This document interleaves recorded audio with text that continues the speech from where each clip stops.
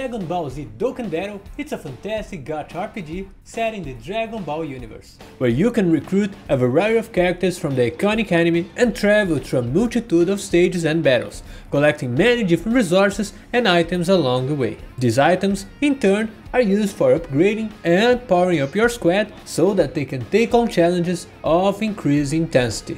And you can enjoy Dragon Ball Z Dokkan Battle on the PC with BlueStacks on your monitor's big screen that will let you appreciate every single detail and attack in full HD resolution, and also give you a better way to control the game through the mouse and keyboard. And this without mentioning that BlueStacks make it much easier to reroll in Dokkan Battle, in case that's something that you wanna do. So in today's video, we'll take a look on how to download and install Dragon Ball Z Dokkan Battle on the PC thanks to BlueStacks. To install Dragon Ball Z Dokkan Battle, firstly, you must head out to the BlueStacks official website to download and install the latest BlueStacks 5 version on your PC. Now proceed to the installation process, and once it's done, you can go to the Play Store to log into your Google account. Here, you must provide your email address and then the password, and proceed to agree on everything that shows up.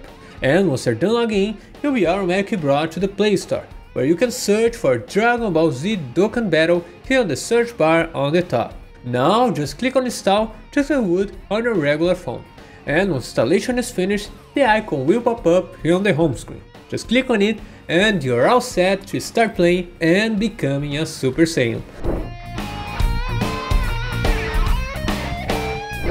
While it's quite easy to play on your phone, you should definitely enjoy Dragon Ball Z Dokkan Battle on the PC wherever you're chilling at home. With that, you have superior graphics and performance, not to mention you'll be able to play with your keyboard and mouse. So, if you have any questions about the installation process, feel free to ask them in the comment section below. But anyway, that's it for today's video, thank you very much for watching, and bye bye!